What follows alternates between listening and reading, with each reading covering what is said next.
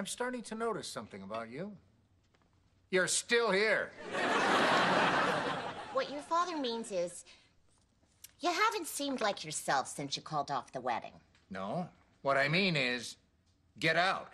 Well, I'm sorry, it's only been a week. It was kind of traumatic, you know? Last night, I only slept like 9 hours. Honey, we want to know what your plans are. I would have waited until next week to ask you, but apparently some people agreed to things and then just do whatever they want. I've got some questions I want answers. What are you doing about moving out? I don't know. About Donna? I don't know.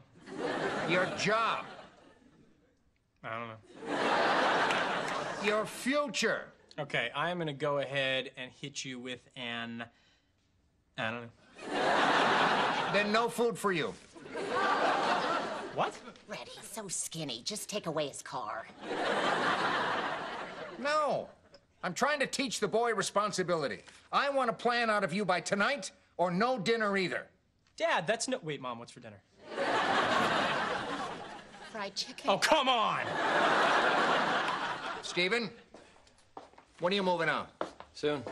How's your girlfriend? Shallow as hell. Job? Dead end. Future? Bleak. Kitty, feed the boy.